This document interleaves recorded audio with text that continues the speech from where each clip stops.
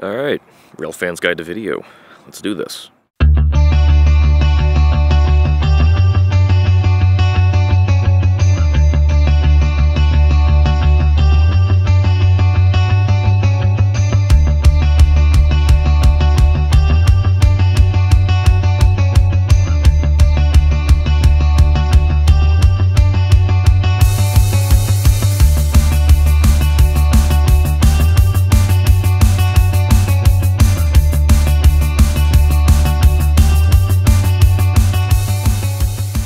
Tripods and panning.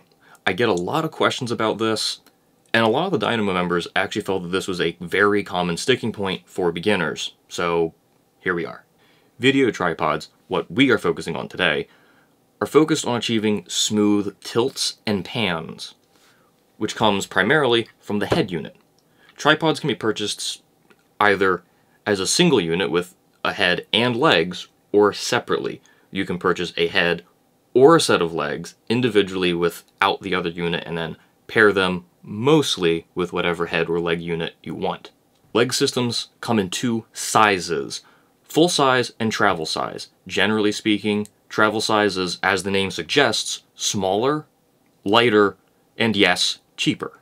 Most Railfans prefer this as it's, again, smaller and lighter, so it's easier to move around quickly and set up quickly, take down quickly, and it's a little bit easier on the wallet. However, weight being heavy is very good for a tripod, especially when you're shooting trains. Reason being, a lot of times trains shake the ground. A heavier tripod resists that shake and kind of muffles it, mutes it, reduces it. Heavier tripod, smoother, cleaner shot. Another point for heavier tripods, at least if you're like me, the heavier the tripod, generally speaking, the more weight it can handle. You don't want to overload your tripod with a 15-pound camera when the leg system can only hold 15 pounds, and then you added in a 5-pound head. Now you're 5 pounds over your limit, and you may experience some problems with the legs not being capable of supporting what is on them. For tripod heads, there are a lot of different types. However, for video, the best results will be achieved from a fluid head tripod, like this one from Manfrotto. There are a lot of companies that make tripod heads, and a lot that make fluid head tripod heads. I've been trusting Manfrotto tripod heads for about 9 years now with excellent results. Of course, there are other companies, Suray, Benro, I believe Small Rig is even making some more budget-friendly tripod heads now, and Manfrotto does have some. However, their slightly more expensive ones are almost always going to be a better result. Of course, not all fluid heads perform the same. You will get ones that are slightly more sticky. This one, for instance, has become sticky over the years, and why it's now my backup and is no longer the tripod head that's mounted on my tripod. And again, going back to the weight of the product, generally the heavier tripod heads are capable of carrying more weight. Taking note of what your tripod head weighs, what your legs weigh, what the legs can handle as far as weight, what the head unit can handle with weight, and how much your camera rig weighs is going to be very important in picking your legs and head unit. A camera that's too heavy, for instance, on a fluid head, could result in jerky pans, tilts, or bad balancing where it becomes difficult to get a smooth pan or tilt. Getting those silky smooth tilts and pans isn't always easy. Yes, gear helps, absolutely. However, that is only half the equation. The other half is, of course, skill and practice.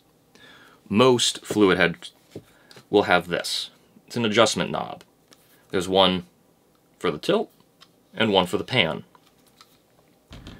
They can adjust the resistance. More resistance, slower, easier slow motions. You can, of course, have little resistance and still do a slower motion, but you might need to be a little bit more careful with it. Preparing for a smooth tilt or pan, you're going to be utilizing those knobs, those adjustments. Part of that is going to be practicing on the field, on location, after you've set up your shot, deciding how you're going to pan or tilt, or both, for the shot. You might need to lock down your tilt, or maybe your pan. or neither, or both. After you decide that, you're practicing your motion, grabbing the tripod and following through the motion as if the train's there, as if your subject is there, even though it's not.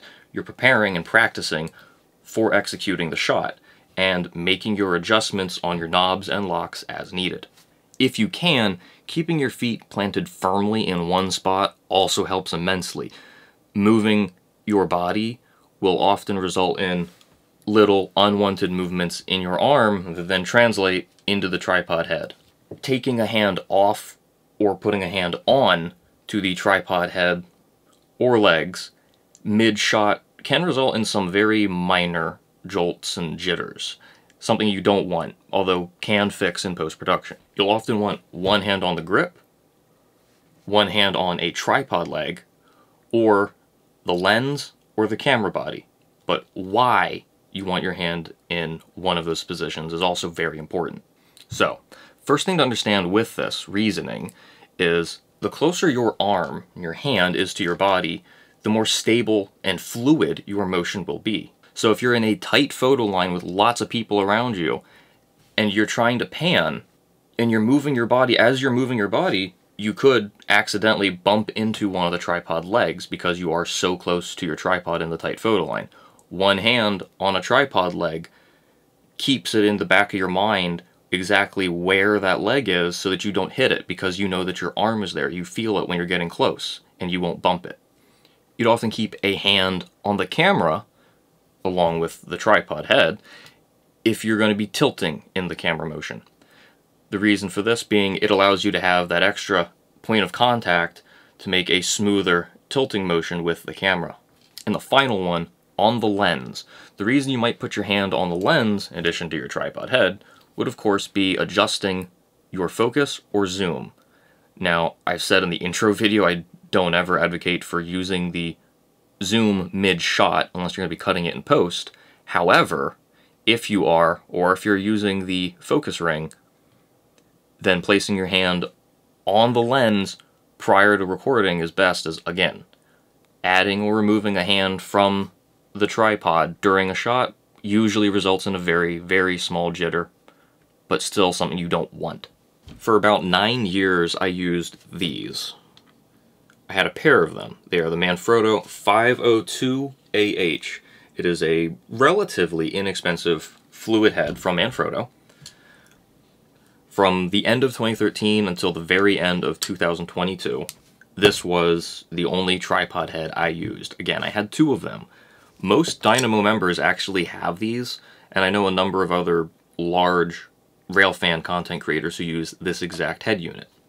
Now, this one is old. It's from 2014 and is beginning to show some signs of its age. I've used it pretty heavily, so I can't say I'm disappointed with that.